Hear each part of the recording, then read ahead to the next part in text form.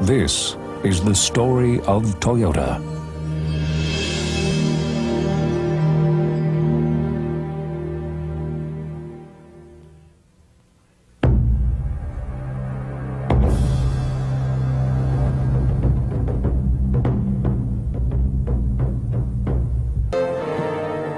Hello, I'm Alec Murdoch, and welcome to an inspirational story of a company created by people of great vision, unshakable character, and courage. The story of Toyota is very much a family saga, steeped in tradition.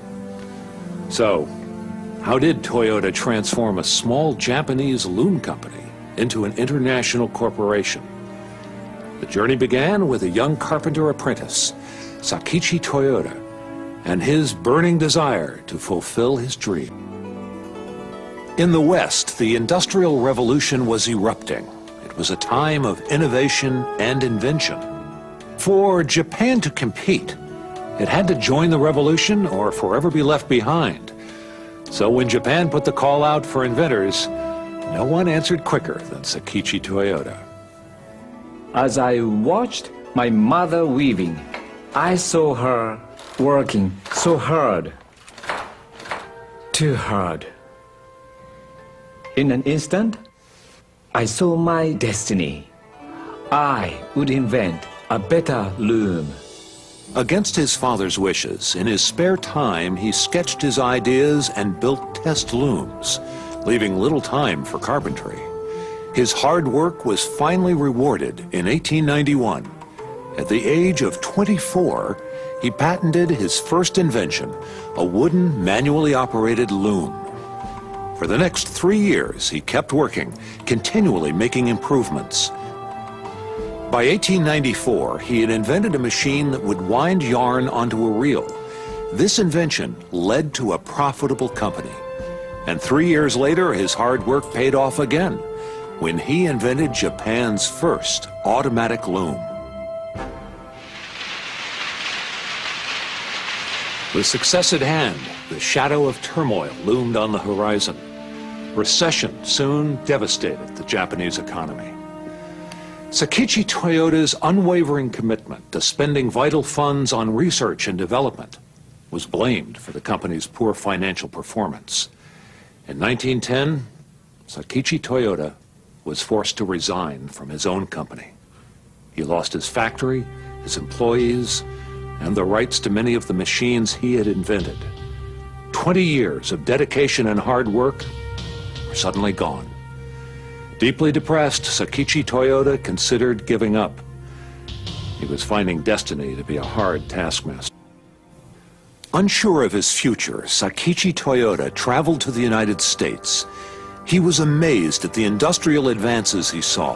One item in particular captured his attention and ignited a dream, a new vision: the automobile.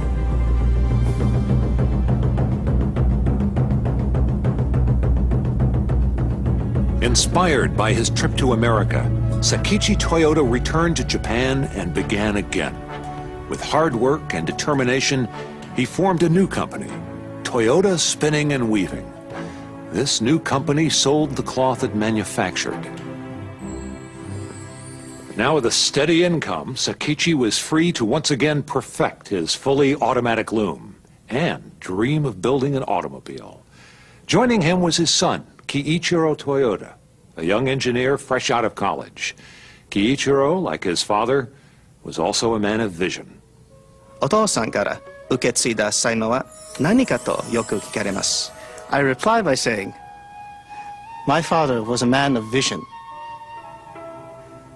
To me, his most valuable quality was his will to make every effort to achieve a single objective.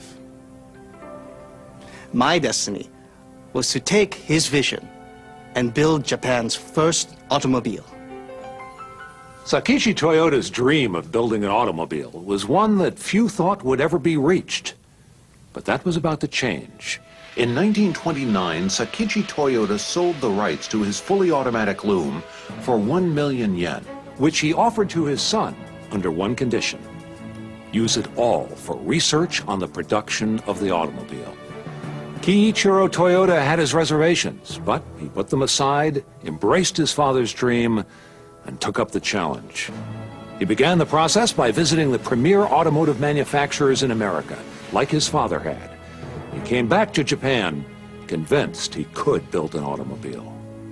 A small corner of Toyota Automatic Loom Works, with reluctant family approval and funding, Kiichiro Toyoda and his newly assembled team of engineers rolled up their sleeves and in 1930 began the difficult task of building Japan's first car for the masses. Kiichiro was now more determined than ever to see the vision of his father fulfilled. For the next 3 years, we threw ourselves into our work. But enthusiasm could not make up for the lack of basic technology and experience, nor the fact that my family and management of the company were less than enthusiastic about our endeavors.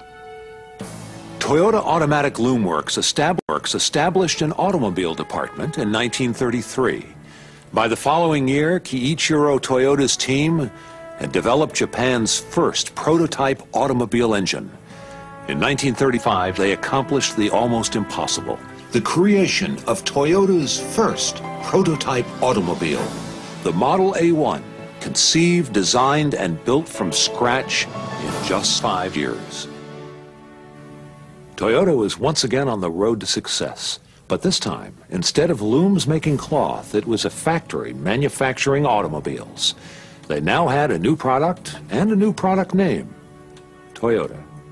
Changing the name from Toyoda to Toyota in Japanese required fewer brushstrokes, and the Toyota family liked the way it looked.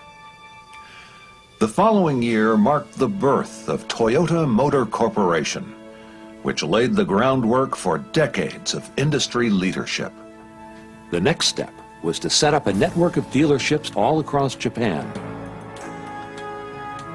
The car was an instant success, and it soon became clear that another manufacturing plant was needed.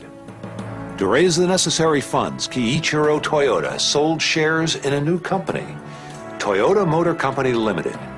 The new plant was built in Koromo, Japan, now known as Toyota City. Toyota Motor Company began with great enthusiasm and excitement.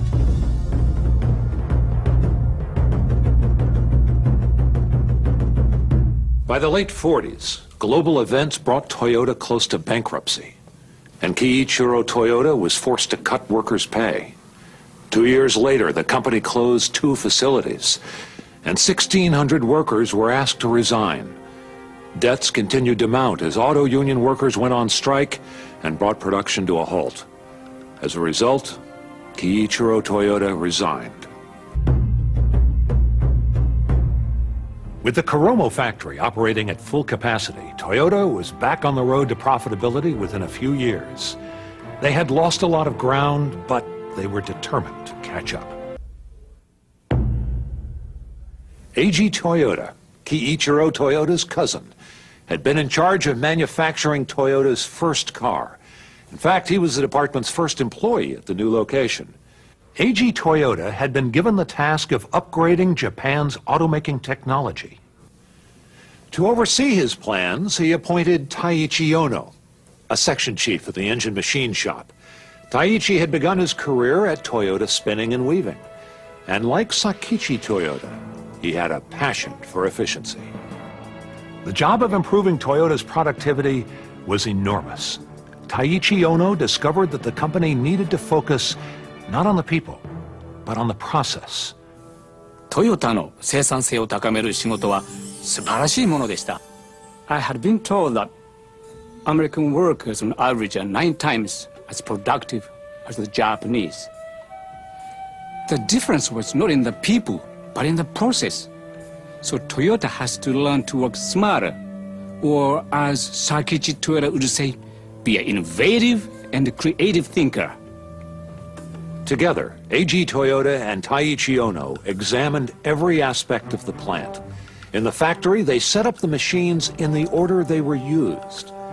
Thus, production flowed more smoothly and productivity increased. This system, which came to be known as the Toyota production system, was paving the way for the company's success in the automotive industry.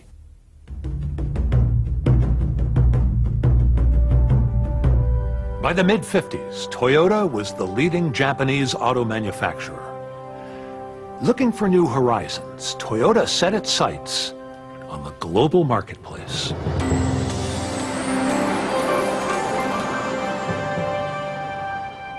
In 1955, Shotaro Kamiya was president of Toyota Motor Sales Company Limited. He had just returned from a visit to the United States, where he found a growing number of small European import cars alongside the big Detroit models. アメリカに来た時、素晴らしい繁栄を見ました。It seemed as if every American family wanted 2 cars. But they could only afford 1 American car. We knew that the time was right for Toyota to come to America because we knew we could build a more affordable car. The car Toyota would ship was the Toyopet Crown.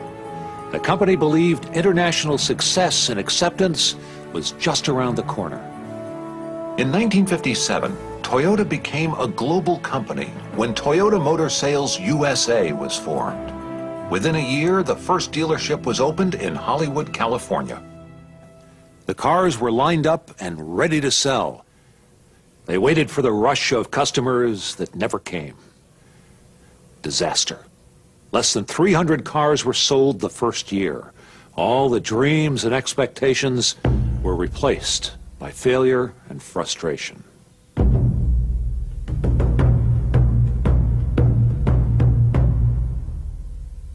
The Toyopet Crown was a good vehicle for the moderate speeds of Japanese roads. But when the Crown got on American highways, it lost power, overheated, and used far too much gas and oil. Committed to success in America, Toyota would not give up. Once again, they had learned a valuable lesson. They would need to build a car specifically for the American road. Overseeing this vital project was Kiichiro Toyoda's eldest son, Shoichiro Toyoda. It was Shoichiro who implemented what would become known as Toyota's total quality control. This was to prove an effective measure not only for the U.S., but also for other markets. Thus began the first stage of Toyota's transformation into a global company, export market development. In the 1950s, the company began to export its vehicles to such geographically diverse locations as the United States, Brazil, Taiwan, Saudi Arabia, Australia, and Thailand. สวัสดีครับ Toyota ยินดีต้อนรับครับสไตล์ที่คุณวาง Toyota taknungay. I say Nokia from Imtiaz.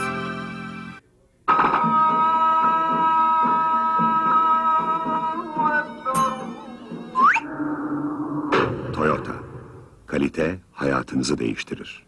The company's export strategy was based on the principle of Genshi Genbutsu. Go to the source to find the facts you need to make a correct decision. And so Toyota did extensive research into the needs of consumers in their various export markets. The result? International success and acceptance. There's a new hot one on the American road, the Toyota Corona. And the editors of Motor Trend report Corona is miles ahead of competition in performance. The introduction of the Corona for the American market brought success that went beyond sales. In 1965, Toyota Motor Company was awarded the Deming Application Prize, a prestigious award given each year to the Japanese company with the most successful quality control system. In 1966, Toyota introduced the Corolla. The company was on the move.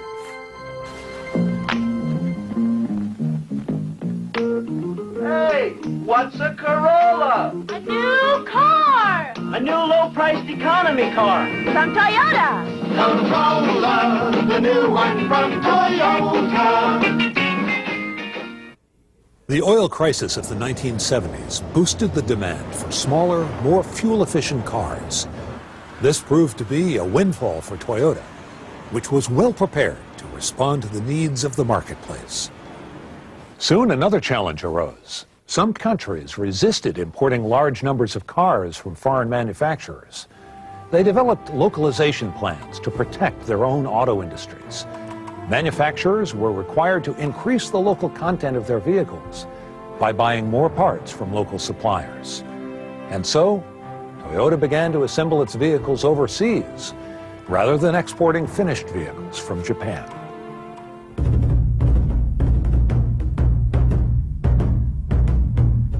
By the 1980s, Toyota's dedication to research, its commitment to total quality control, and its philosophy of Kaizen, or continuous improvement, now placed it in a position to enter the second stage of its development as a global company, large-scale manufacturing in other countries.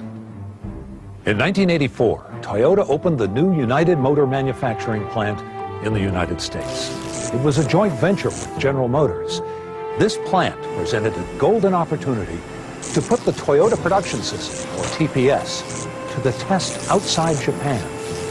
TPS is built on a philosophy of mutual respect and trust between management and employees, and empowerment of team members.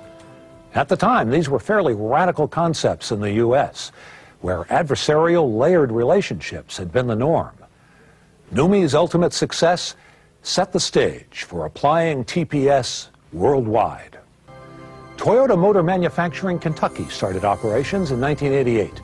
It was the first American plant entirely owned and operated by Toyota. TMMK remains the company's largest manufacturing facility outside Japan.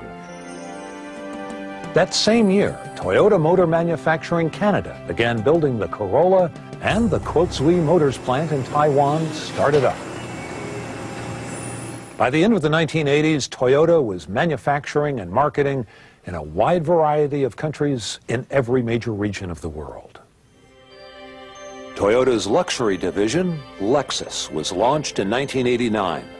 Since that time, Lexus has rewritten the luxury automotive record books for customer satisfaction and quality. Lexus continues to lead the way in innovation and technology for luxury nameplates. The 1990s began the third stage of Toyota's development. A sharp increase in the value of the yen put Toyota's exports at a price disadvantage. So the company responded with a new global business plan that included the transfer of even more production overseas. Full-scale globalization. The company reformulated its model lineup plan, developing unique models for particular markets and selecting appropriate models for local production. This was accompanied by a large expansion in Toyota's global marketing, distribution, and sales network. In 1992, vehicle production began at Toyota Motor Manufacturing, United Kingdom. 2 years later, the joint venture Toyota Saab plant started up in Turkey. 97 was the startup year for the Toyota Motor Thailand Gateway plant, and in South America, for Toyota Argentina. 98 was also the startup year for Toyota do Brasil, as well as Toyota Motor Manufacturing Indiana and West Virginia plants. Rounding out a decade of worldwide expansion of manufacturing, marketing, distribution, and sales, the joint venture Toyota Kirloskar motor plant was established in India in 1999. At the start of the 21st century, there's been no let-up in the globalization of Toyota. Manufacturing plants started up in France, Poland, and Sichuan, China. More production is scheduled to begin in Tianjin, China, as well as Toyota Motor Manufacturing Alabama and a Toyota Peugeot joint venture in the Czech Republic. By the end of 2001, Toyota vehicle sales in the world's largest market, North America, had increased to nearly 2 million units per year. Sales in Europe had grown to about 2/3 of a million units annually. Sales were also on the upswing in Latin America and the Middle East. With its emergence as a diversified global corporate leader, Toyota has established a common set of values, beliefs, and business methods that act as the lifeblood of the company. Collectively, they're known as the Toyota Way.